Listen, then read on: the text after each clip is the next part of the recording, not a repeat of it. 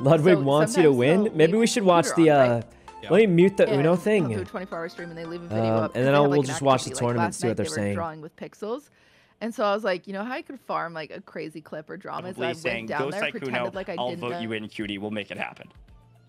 So today we're only going to have one winner, one from each group. They'll play each other. That person moves on, but another group can also move on from today. That is a great way to put it. It is duo. A duo will move on. So Valkyrie and Sykkuno could move on. Okay. Cutie, Cinderella, and Courage could move on. But then there are 2 voting blocks that can move forward as well. That's the strat. Let me throw a curveball at you. Absolutely hit me. Sykkuno, he wins because he's a 5-head. He also wins a popular vote. Wait, this isn't a luck-based... I think this is all pure luck. To the next person. So even if he wins the popularity contest, we're still getting 4 contestants to the finals in 2 weeks. Guys, Uno's like 90% luck, isn't it? So all people have to do is download Uno Mobile and vote for my queen. You know what I should do? I should do the same thing Ludwig does. Correct. Hey, so he has the little YouTube play button on his microphone. I kind of want to copy that.